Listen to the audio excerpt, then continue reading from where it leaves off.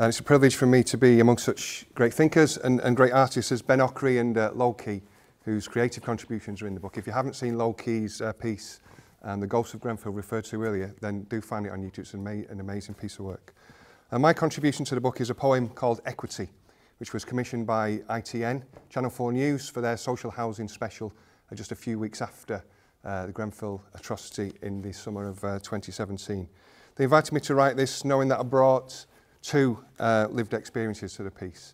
The first was growing up in poverty in social housing myself, a few miles from here, where the inner city starts to meet the mill towns of Ashton and Stalybridge and Stockport over there.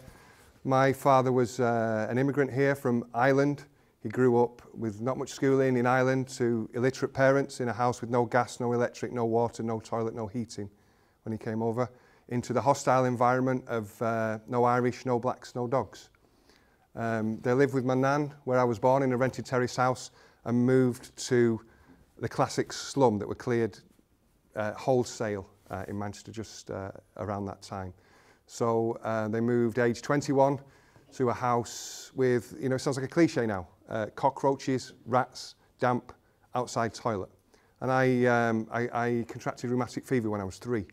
I nearly died. I was very lucky to walk away from that, and I took penicillin till I was 14. When I had my heart checked a few years ago, the Indian doctor took his glasses off and looked over his nose and said, rheumatic fever, that's a disease associated with poverty, as indeed it is. The other experience I bring, not unrelated to that background, was that I then worked in social housing. By my mid-20s, I was a housing officer just a mile from here in Miles Patton and Ancoats, then the most deprived ward in the country under the index of multiple deprivation, whilst living in Harper Hay, which was the second most deprived. So I managed multi-storey blocks. I was responsible for fire safety inspections. I managed caretakers. I saw the tendering process for fire safety, and I brought that to the piece as well. The poem is called Equity. It starts with the dictionary definition of 2 meanings of that term. The first being the quality of being fair and impartial.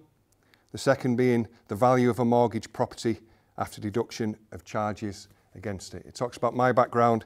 It ends with a reference to Grenfell, and towards the end it thinks about the policy context in which Grenfell happened, where we see, under the guise of austerity, we see what is in fact going on, which is the ideologically led rolling back of 200 years of working people's progress.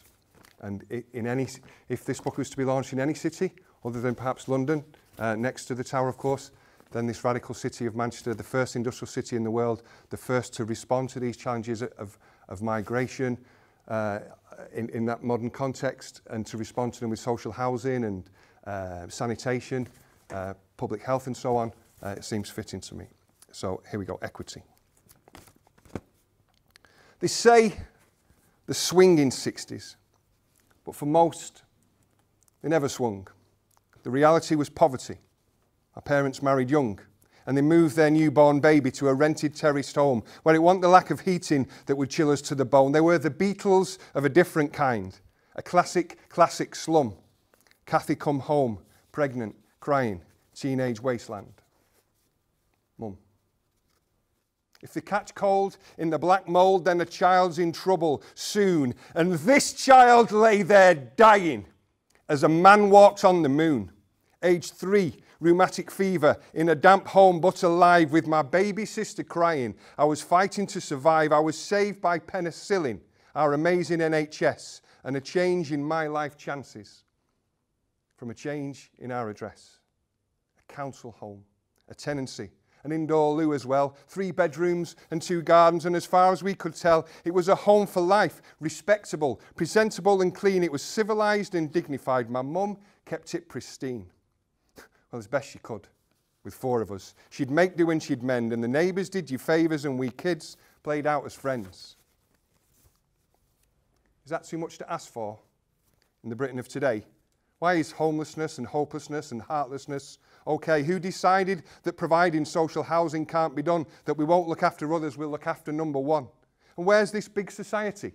Is it shrinking like the state? Is it not collectivism that has made this country great? If we will build a new Jerusalem in this green and pleasant land, well then who's the we speak of?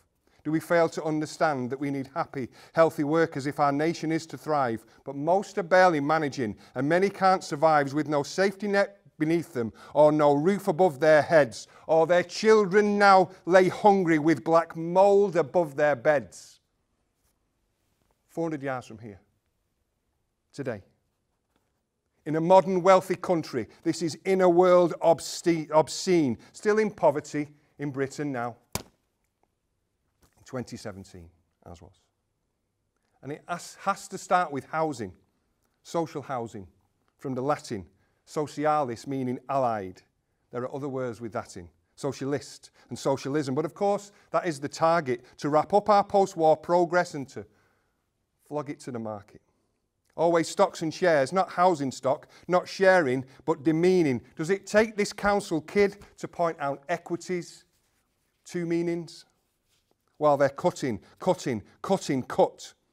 But now with people adding family members to remember in the embers of their cladding. Let this be the day we see the way to honour all their names. Inequality and poverty, austerity in flames.